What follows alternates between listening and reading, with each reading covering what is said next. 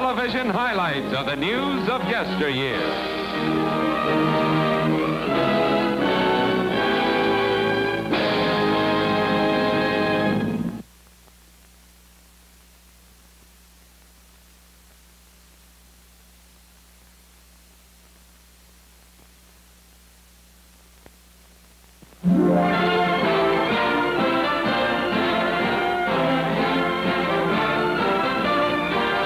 It's 1917, and here's Treasury engraver's first plate for war saving stamps as First of Liberty Loans gets underway. On 31st of March, President Woodrow Wilson had risen from his bed, gone to the White House veranda, and himself typed out the words he read to Congress April 2nd. Said Wilson solemnly, "It is a fearful thing to lead this great peaceful people into the most terrible and disastrous of all wars, but the right is more precious than the peace." And on April 6th, Congress votes a declaration of war on Germany. But war is a costly thing, and it's the people who pay the bill.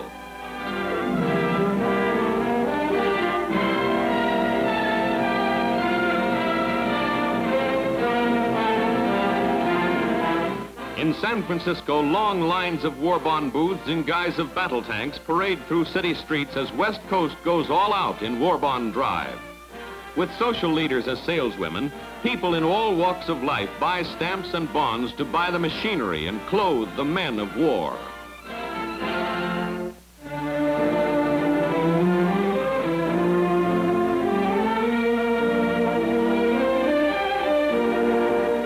These were best dressed salesgirls of the year, and best sales stunt in Buffalo, New York was the act of this modern Daniel.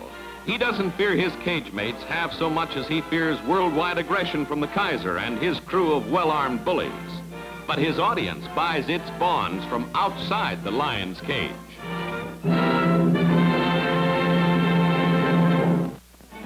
In Cleveland, thousands of Buckeyes march in brilliant war bond parade to launch a loan that will help save the world for democracy. War workers and war machinery are part of the colorful line, and thousands throw money into this gigantic flag. Hollywood's contribution is enormous. All over the nation, moviedom's biggest people make war bond speeches. Here's Douglas Fairbanks, and here's comedian Charlie Chaplain, in anything but a funny frame of mind.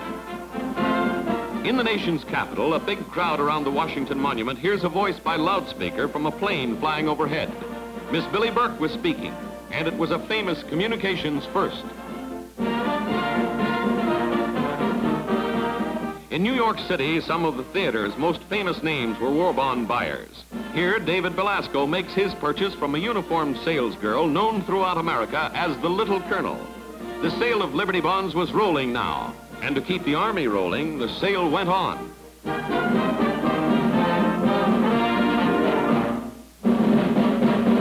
Here in Denver, Colorado, women on the home front do more than write letters to their men at war. Even children and their mothers buy stamps, for every penny helps buy victory. And in front of the U.S. Treasury building in Wall Street, men who are used to big money lead big drive for sale of bonds. Here, more dollars bought more bullets.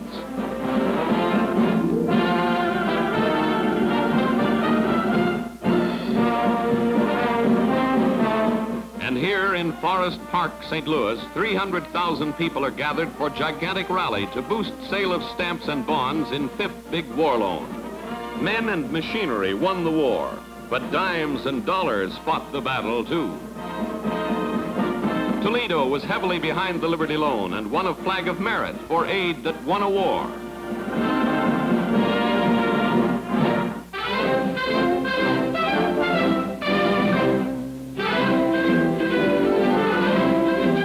It's March 1922, and here are actual films of historic demonstration of man's latest contribution to longer life. It's bulletproof vest, guaranteed to protect the wearer against injury from ordinary pistol fire. It really works, too, but time proves what this warring world needs is bulletproof people.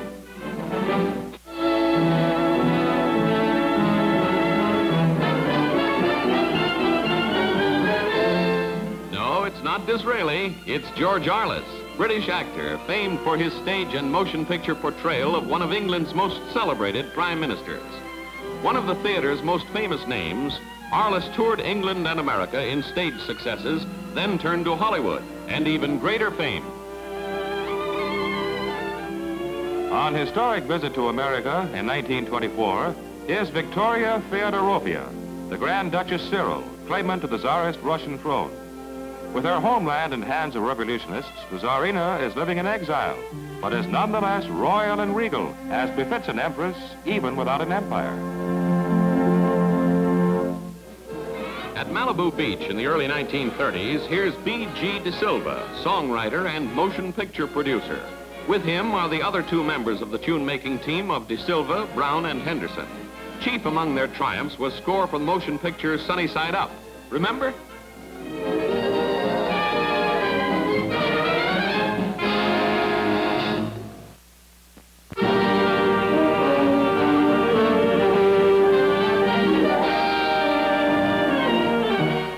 It's 1926, and surf is getting best of this swank hotel jutting out over the waters of Long Beach. Surf, whipped by storm, has applied for admittance, and paying guests have abandoned crumbling structure, and not a bit too soon, for as waves come up, walls of hotel come down.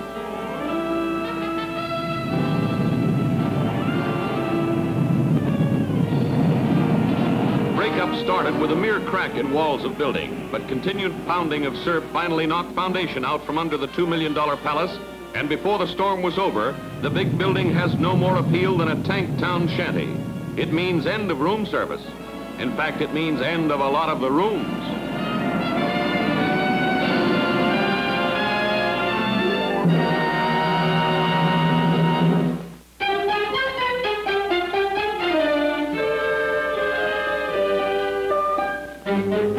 A throne is given up for love. It's 1933, and in Switzerland, son of Spain's King Alfonso says, "To tell you the truth, I am just living very happily here in Switzerland. To Switzerland, I am doubly indebted, for it has not only enabled me to regain my health, but it has also brought me the chance of meeting my future wife." I placed the affection for my fiancée above everything, and I hope that all the young hearts are with me. I hope that you girls will be as lucky as I am someday.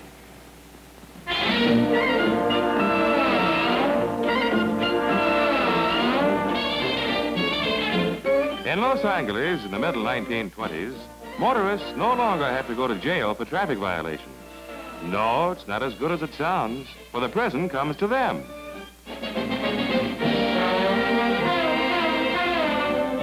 This speedster needn't put up any arguments because he's going to be put up in the city's portable jail for a nice, airy ride to traffic court.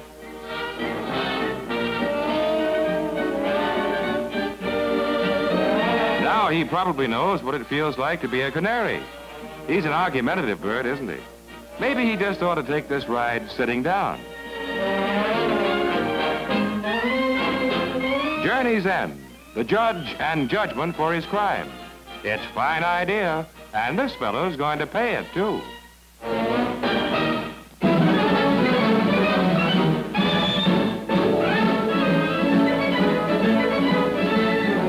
Famous Flying First. It's February 17th, 1929, and on snow-covered airfield at Concord, New Hampshire, Leo Tremblay, 20-year-old student of aviation, makes successful attempt to fly a glider being towed by automobile. Yes, he really got the thing into the air. And though flight isn't long, Tremblay proves it can be done and stays in cockpit for another try. It's bold flying, with aviation still in the infant stages of 1929. But with so many new worlds to conquer, and Lindbergh's famous leap of the Atlantic still so fresh in memory, the air is filled with pilots flying everything with wings. Cut loose from tow line, Tremblay piloted his glider in 3-mile flight. Nice flying for 1929.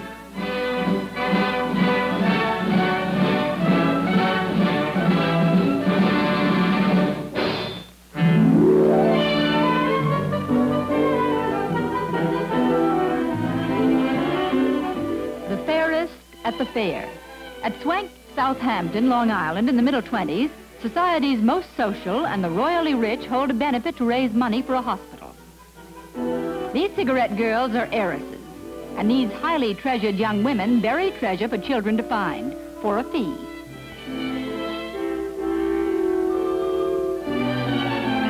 At Own Booth, Mrs. Enrico Caruso helps her famed husband with the decorations.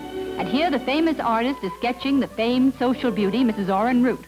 She's pretty as a picture, too. Here are wealthy waitresses, the Mrs. McKay, Ogden, and Creck. And here the children of the rich enjoy a tent show that has all the trimmings of a full-fledged circus, even the tent. Acrobats raise Cain with the law of gravity, while mid-20s socialites raise money for a worthy cause.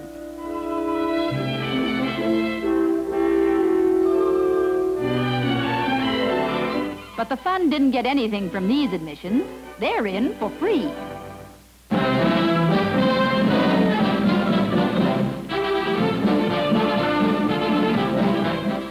Sisters on first, mothers on second, and grandmothers on the mound. The late 1920s, and here's that famed all-girl baseball team, the Bloomer Nine. All joking aside, this is serious business with these girls, and their opponents know it too. For Bloomer Nine is champion girls' team of the time, a diamond aggregation that gave many an all-male team too many runs for their money.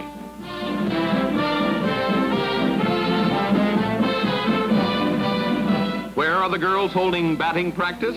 Yes, you guessed it, in Brooklyn, of course. For where but in Brooklyn would you find a ball team called the Bloomer Nine, and a wild, woolly, and winning ball club, too?